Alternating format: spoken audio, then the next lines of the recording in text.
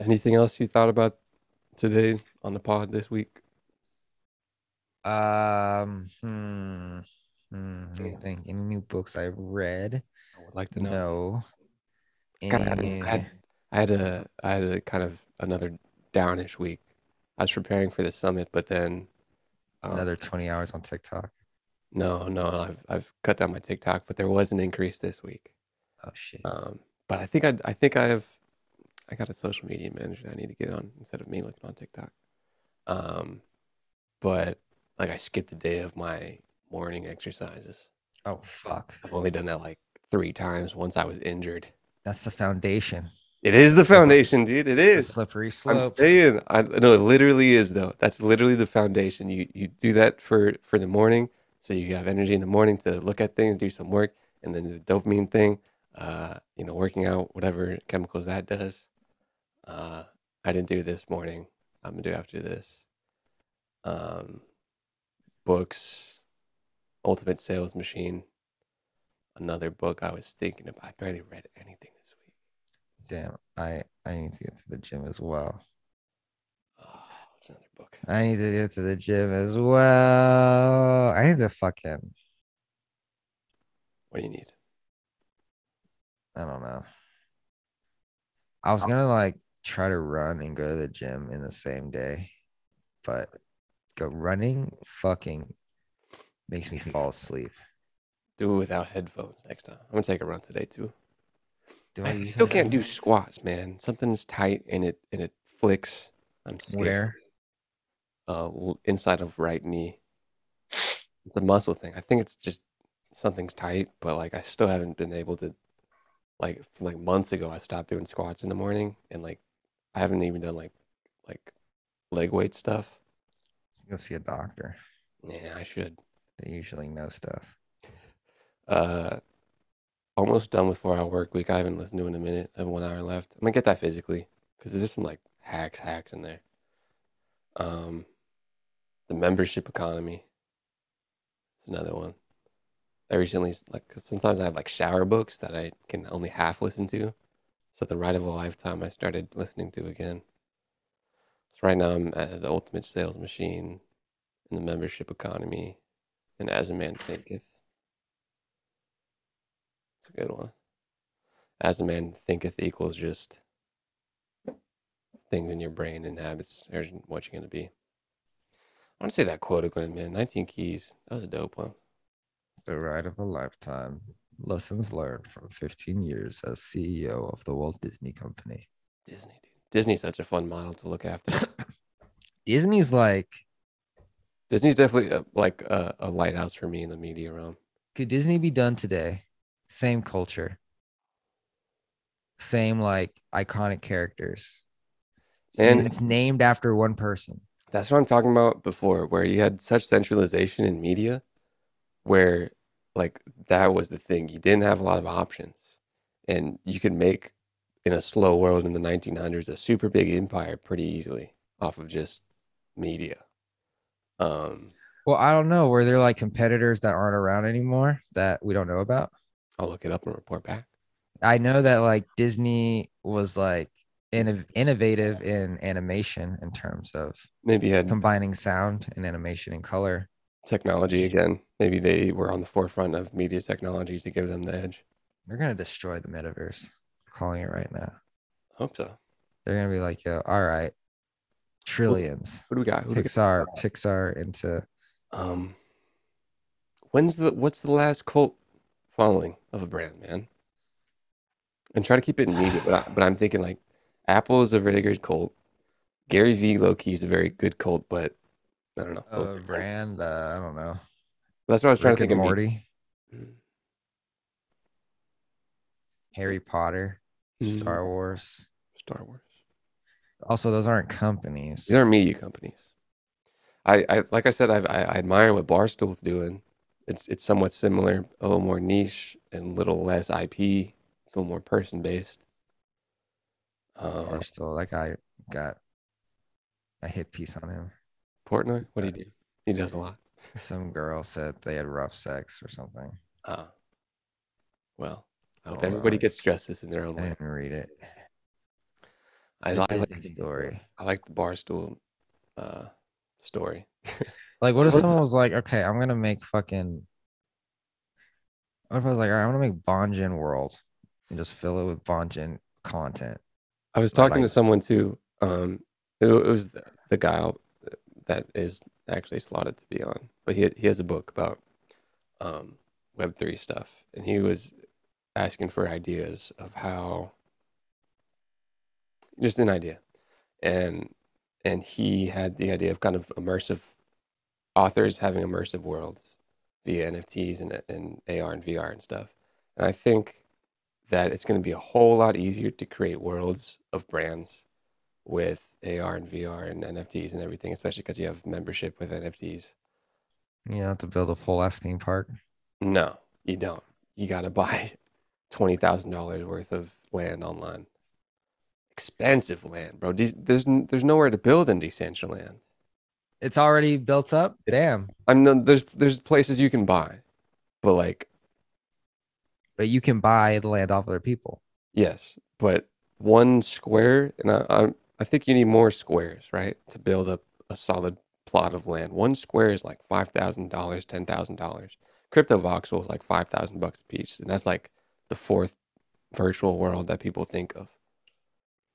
Blocktopia. I don't know. It's weird. It's weird. It's a weird time. Expensive, man. But And that's like, I don't know, dude. How do you like that? I see the value because it's scarce, because the blockchain makes things scarce. but it's very But easy that it could die in a couple months. is it properly valued though? Would you say it is supply and demand. It is The one, the on one, a ledger the that's one thing. immutable. I mean, that's all cool, great, but But that's what makes it valuable because the scarcity, the proven scarcity. If you could replicate these pieces of land, they'd be worthless. that also just goes back to the world. Like if you have scarce, like with NFTs, people have scarcity in art pieces, but it goes back to the value of the brand. So if Decentraland, which is, would you agree that's the number one virtual world in people's mind? Yeah. Probably. Um, if that brand somehow loses mind share, just like big companies and stocks lost mind share and value went down, if you have a piece of stock in the company, it'll land will eventually go down. Is it overvalued at $10,000 for a tiny piece of a square? It depends how big Decentraland is. You know, you can't Yeah. you can't build anything on a piece of a square. You could resell it. If people think it can go higher, then it has some appropriate value, I suppose.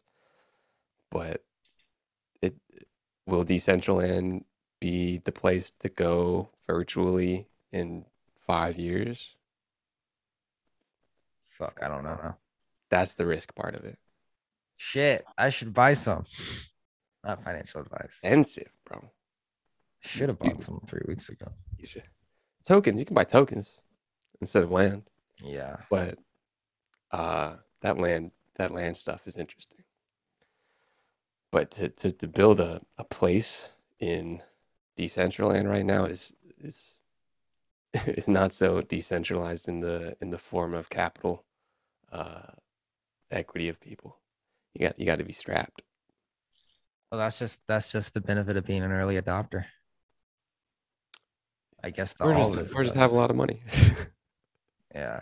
Do you think like I still think a lot of the big whales are just fucking just nerds that have been in the space since 2010 and they got rich off Bitcoin, got rich off Ethereum, and they're just like on it. Just they have their money in the next thing that we don't even know. We're not even talking. We're gonna be talking about it in 6 months. Their money's already in it. That's why you research stuff. Uh, I still uh, I still veer on institutions have a lot more money than what people want to believe in it. Um, yeah, Blocktopia. Got BitBoy and Crypto Wendigo. What? Blocktopia. I'm gonna go buy some Blocktopia stuff. This is not, please. This is just what I'm doing personally. But if there's any time to FOMO on some virtual reality stuff, it's of a new thing that I just heard of that has a couple news agencies and probably the biggest sponsors in the crypto media space. Maybe that's why. Oh, BitBoy, both of them were on the panel. I should ask him about it. He also was talking about a company I work with, very derogatory, and it was very awkward for me. What company? I'll tell you offline. Or But he had very Walmart.com. strong opinions, and I had to be like, "Oh, nice, dude," Oh, nice, dude. Ah. and then go on to somebody else who was in a different risk appetite than he was. Damn, be like, yo, you want to catch these virtual hands, bro? What's your gamer tag, man? I'll fuck you up. No, that I mean, that's funny. That's bro. Talk about a little entry. Do a celebrity virtual boxing, bro. Easy. Boom, boom. Holy shit. You know that's gonna come. That's super easy. You do that right now on Oculus. Holy shit. Let's just make a website, celebrity virtual boxing, and then we just like let me think. Let me think this out real quick. You pay like $5. You pay $5 to like view the match for free when it happens. We use all the money we raise to pay two influencers to fight each other. Yeah. And then waitlists are the things. Yeah, and damn, I don't know. I'm not gonna do that. Thanks for listening, everybody. Ricker and Bond, hop over to Instagram, Ricker and Bond, because I don't have a URL right now, and then hop into the Discord. There's a couple people that got their ideas on the pod via the Discord. Shout out the first 50 that is on the Discord. The first 50 people, the early adopters of the Ricker and Bond Discord family have been deemed as the first 50. They have a role on there as the first 50. Definitely hold on to your Ricker and Bond NFTs. In 10 years, we're gonna see who's still holding them, and you will win full access to both of our bodies. There will be a couple of things that I want to try to build up with people on Discord. So if you're listening at this far into the episode, you're obviously a hardcore R&B fam member. Hop on over to Instagram, go to the Discord, sign in. I'm gonna try to do more things on the Discord. But there's been a few people that talked about it. It's interesting, man, especially with the Instagram funnel. A lot of it, especially before a couple weeks ago, was meme based. So you get a lot of meme lords. You get a lot of internet meme cats. And I kind of have siphoned my internet to get far away from meme people. Well, that's the trade-off when you have a business podcast and a comedy Instagram. This is why I've veered a little bit towards try to get content on there that is not just TikTok based. And it actually has helped too with engagement. But you know, it's not exactly a bit. It's a variety. It's a variety of business, but we are business based. But you also have different worlds in the R&B universe. So if you're in the Discord and the Instagram, I don't even know what. Is this a comedy podcast? It is. We didn't say it's a joke all episode. As comedy. I wonder if it's get any organic reach on business. Either way, that's not the most important thing. It's kind of the brand. But there has been a lot of engagement on just non-comedy Instagram stuff. But I do pop in Instagram just for organic reach. We talk about comedy. It's comedic. I'm hilarious. Talk about boobs and stuff. Should I go to the gym? That was a funny thing we posted with Mark Zuckerberg and his boobs. It's like, that's pretty neat. All right, dude. So maybe we I thought that was real at first. I was like, what? Maybe like no way. Metaverse meme page, dude. Metaverse memes? Come on now. Dude. Come on now. He said, that's pretty neat. Maybe really niche into it, you know? Really, really niche into like, I don't want to get crypto. I mean, I don't want to get dangerous community. I don't want to get crypto meme. Full of a bunch of rich assholes.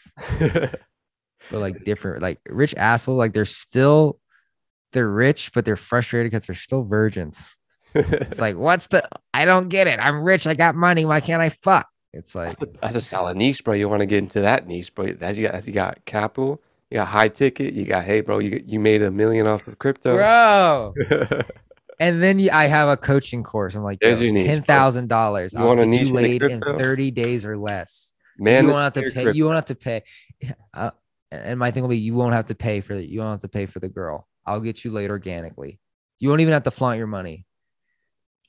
Like you won't you I can get you laid in a fucking 1996 Toyota Camry. There's, as Mr. John Henry Styles said, there's rich in the niche. I pronounce it niche, maybe riche in the niche. But if you if you want two, like I said to a lot of people at that summit, it's always two lanes of experience that people are making in business usually that make it valuable. It's never it's usually kind of like tiered down to things that you thought wouldn't be applicable to another field, but dating and man empowerment in the niche world of crypto, that's like a BJP thing to do. It's definitely a market for that for sure. That's just waiting to just be juiced, just It's fun, dude. squeezed. That's fun. Especially old guys Yeah. that are just like old and rich and lonely. I want to talk to a young crypto cat about how to get laid. And it's gonna be like, oh, I want to fuck a 20-year-old. I was be like, all right, man. What we're gonna do first is get you in the gym, sir. Well, you could make a vlogs out of it too, like an actual show. Like Yeah. Oh shit. That'd be cool. make it the Queer Eye for crypto old people. Queer eye for the And then rich guy. when you do that too, like I said, the game is don't use Queer Eye in the title. It makes Oh no. yeah. My name is Bonjin. I've been getting boomers late since 2020. Oh God, dude. Um, Haven't gotten laid since 2007. I got you. Haven't gotten laid since your 10-year divorce. I got you. like I said, the game is people or half of the game is people. So you get those people coming to you, bro. You do events. Get Just out. make it like Nathan for you. Like No. meet Jerry. He's the founder of a software company and he's pulling over 120 million a year. Queer Eye, dude. Queer Eye. Go Queer Eye with it for sure. I've never seen Queer Eye. Go home improvement makeover. Oh, like make him over? Yeah. Oh shit. Yeah. Okay. Yeah, definitely that more so than sarcastic. Look at this fucker.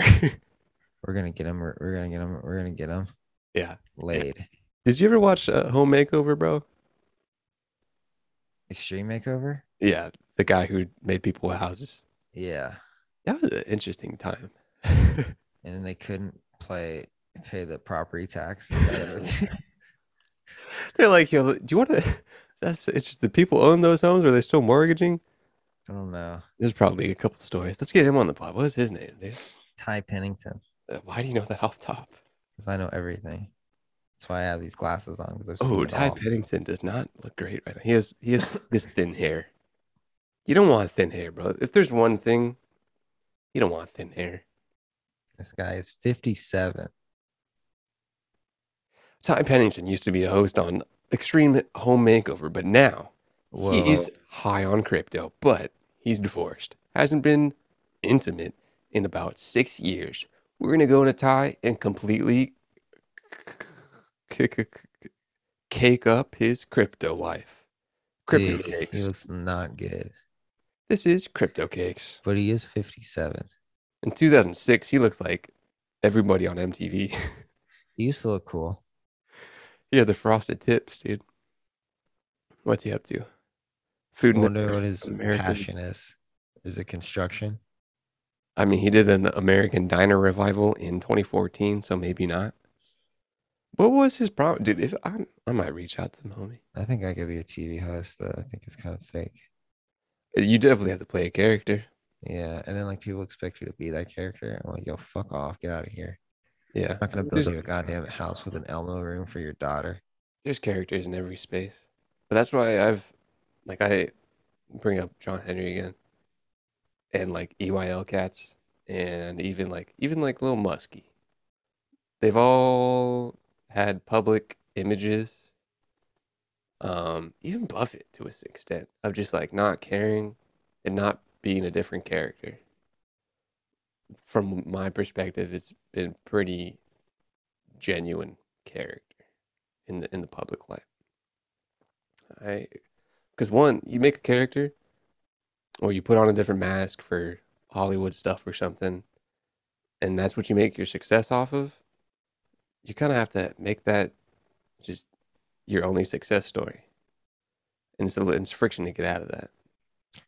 I don't know. Lady Gaga's doing it pretty well. What? She's an actress now. She's in a couple movies. Yeah. But she still goes as Lady Gaga. Well, yeah. I'm talking about like a non-authentic, like, I gotta be, I don't know. She was You know what pretty weird when she started. Pretty Sure, like sure. doing some weird shit. But I think, yeah, maybe that was a little more characterized. But that maybe her thing is kind of like doing weird stuff. Damn, what? She's iconic. Like, what's the old girl, funny white lady who's kind of like, ooh, I'm edgy because I burp and fart and stuff. Oh, Amy Schumer. Not her, actress. Your face, Uh, Jen or Jennifer or something she with a J. fat. No, she. I What? don't know. I forget her. But even her thing is like, it's like people are endeared to her character because it's like Sarah a Silverman. real character. No, she's an actress. Oh, The funny white actress lady.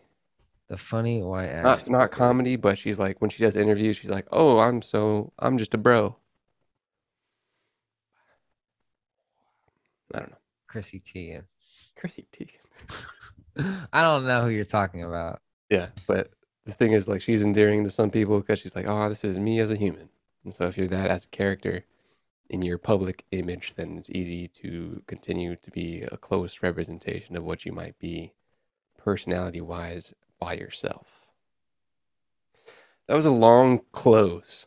I think that close took about 30 minutes from when it started, but that's all good. Um, Ricker and Bond. .com. I need to do that a little bit. Can you grab me that hosting thing too? Make a landing site for stuff. Dude, If it worked, we'd have a little more subscribers already. dude, it's just so refreshing to just say, just go to rickerandbond.com. And it's just there. It's just like it hops them. Everyone has an iPhone, pops them right there, and boom. But And then we have a landing page with a bunch of shit. it hasn't resulted in anything. Okay. Sure. Yeah. Results at the end of the day. I It's understand. like, landing pages. I hate landing pages. They're Sure. gross. I understand. Especially when there's 50 things on them. It'll be three People- things. People don't like choice. That is true. Three things. I did read that. You got Apple. And they don't want to scroll down. If they want more things, they can scroll down, but it'll be above the fold. Have funny faces of your pals, both Ricker and Bond, and the ampersand. Everybody loves the ampersand. That's where the community lies. It's not an ant. No, it is an ampersand. Okay. If it resulted in things, I would be less anxious to do it. But Ricker and then like you Google it and it's right there. what the? Oh wait, no, it just goes straight to Apple. But if rickerandbond.com, Mhm. it would just go straight there. Because I think people, I don't know. Do people use Apple Music more than Spotify? Via the data that I have, yes, but still not the predominant thing. The predominant thing is not knowledgeable to me. So what are you trying to sell on the landing page? Get some Discord in there, so I don't have to say go to Instagram and then Discord. Can do some Apple Pod, and then the third thing, OnlyFans.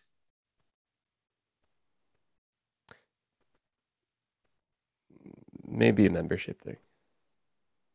That probably wouldn't be on the main landing page above the fold, but maybe metaverse. Metaverse. Yeah, it'd be a link to something else. Okay. If it had so many things to do,